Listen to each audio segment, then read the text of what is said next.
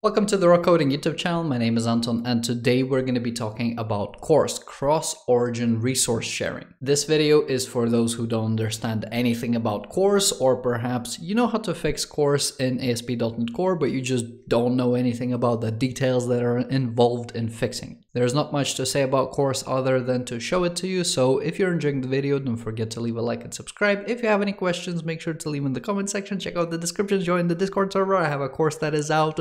I recommend that you get it if you want to know C# as I do it. With that, let's go ahead and get started. Here I have two applications, an API and the other app. The API will be the primary focus of interest for us, so I'm going to open up the program CS. And by the way, both of these are empty templates.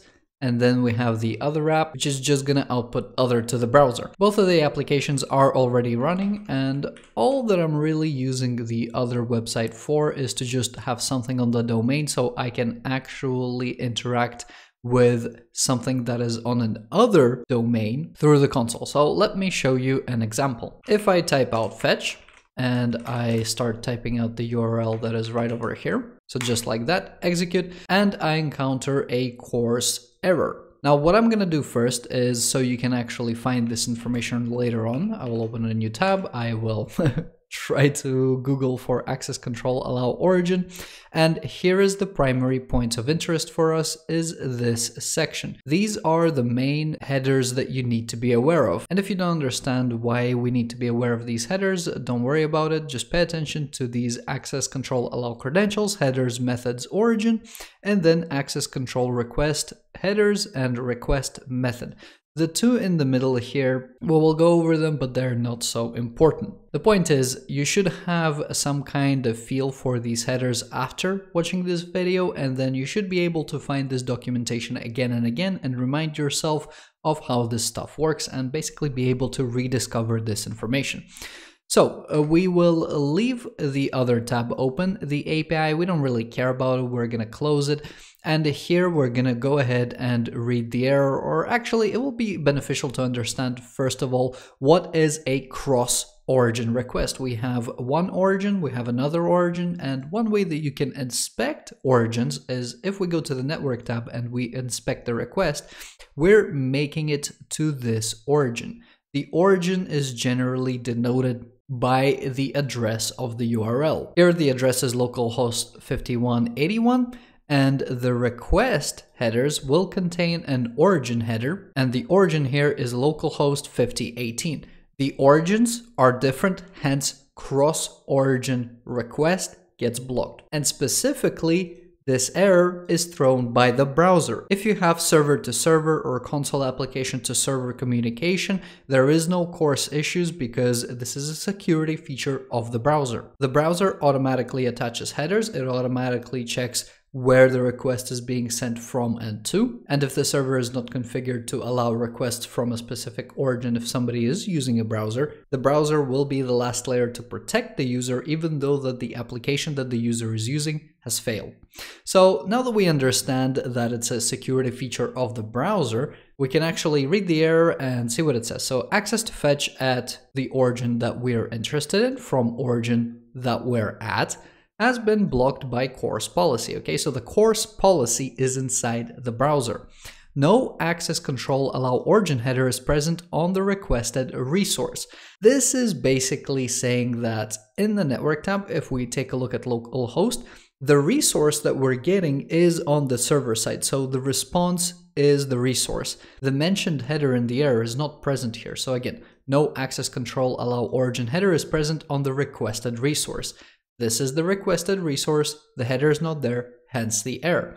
And then the last sentence doesn't really matter that much. Let's go ahead and take the header over here. We're going to come back to our API. We're going to close the other app. And in addition to having this endpoint, we're going to add custom middleware. So use, we'll add our HTTP context and then the next.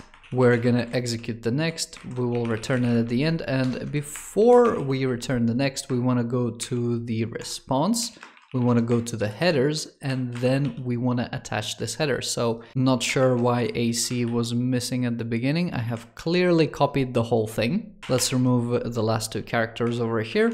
And now, what about the value that we want to place over here? Well, I can just tell you what to put in there, or you can actually go to the source, go to the documentation, and see what it says. The access control allow origin response header indicates whether the response can be shared with the requested code from the given origin.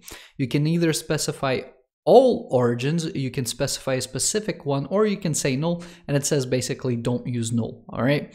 So here are some examples. You can basically say that this is the origin that you are going to allow communication from. Okay, cool. Let's go ahead, just take the URL, come back over here, place it over here, semicolon on the end, wait for the application to restart. Let's come back, execute the request again. We still get the error, however, the error is slightly different. It will say the access control allow origin header has a value of / that is not equal to the supplied origin. If we take a look at the network, localhost, we're going to see that, again, the request headers, the origin, and by the way, this header is attached by the browser. In the response header, we have this origin right here. We can see that there is a mismatch in the origin. We're appending a /. So that actually matters. Remove the trailing /, wait for it to refresh, come back. We're going to go to the console, and actually I'm going to clear the network tab. I'm going to re-execute the request, and now it succeeds. If we come back to the network tab, we take a look at this. Everything works as expected, and you're going to get your hello world response in here. All right. So that's really the first layer, is just saying this communication is allowed from this source. Then you have these other more fine-grained controls. Which methods can you execute? Which headers can you attach? And credentials basically says, can you attach secure cookies or authorization tokens?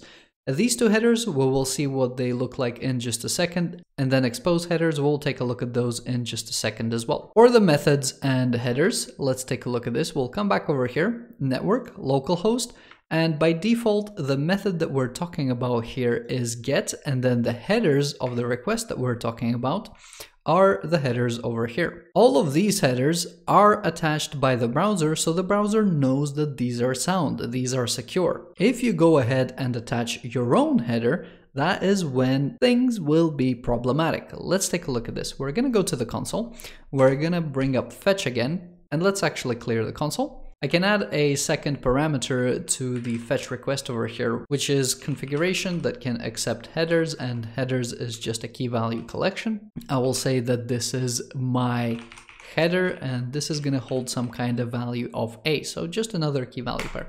If I execute this again, CORS policy stops me. I am not allowed to attach my own custom headers. If we take a look at the network tab, what is happening here? If I close this, we will see that there was actually two requests that happened here. The first request that happens is the options request, and then the actual request. If we take a closer look at the pre-flight request, if you've ever were curious about what the pre-flight request ever was, it is the initial request that sends along two additional headers, access control request header and access request method. So these two over here, which basically give an instruction to the server that there's a request going out that is about to execute this method with these additional headers. So if I come back to the console, bring this up, let's shorten the headers to something like my A header and then a second header that says my B header, and then give it a value of B. Execute this. We'll come back to the network, close this off. I know this is a little bit out of order, but pre-flight happens first. If we take a look at this now, we'll see that my A and my B are being supplied over here. Okay, so the pre-flight request happens first, and it says, look server, these things are about to be executed. Is it good or not? If we take a look at this request, this is basically executing an options method, and one way that you can handle this is, and actually the way that is handled by the app use CORS middleware, is they have a HTTP methods class that can check is options, and you just put ctx request method in here. And if it is an options pre-flight request, you can just return from here because we're about to make this asynchronous. I will go to the ctx, I will just take the response and I will complete the response. So complete async, await on here, make this asynchronous. I'll copy this line over here and I will say, look, we want to allow the following headers. So I'll go to access control, allow headers. I'll take this and here's the notation. So you supply the header, comma, header, or you say all headers. All right, let's come back. Let's supply the following response header. We will then say that my A and my B are allowed.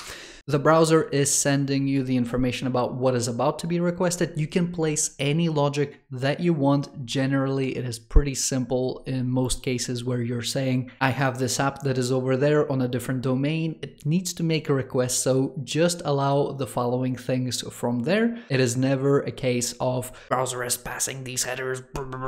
Let's execute tons of logic. Sometimes it is actually good if you're trying to make a change to the server cross-origin and then you actually want to deal out a CSRF token as a result of the options request that should be attached to the actual post request. So that options request gets some really good utilization. So anyway, we have attached the following. Let's come back over here. The application should restart in the background. I'll clear here. I will clear here. Let's bring up the previous fetch, we'll execute it, and everything is fine. Again, coming back to the network tab, we have the two requests. So first, the pre-flight request. We can see in the response that we are allowing this origin and we are allowing these headers. And again, just to restate that the original pre-flight options method request is notifying the server what is about to be executed. Then on the second request, which is actually happening to get the hello world, doesn't need the verification that this header is allowed to be sent. It is just sent along with the request, right? The validity of the header is checked with the initial pre-flight request. Okay, so coming back to the documentation, we basically take care of this header, of the allow headers method, of these two methods.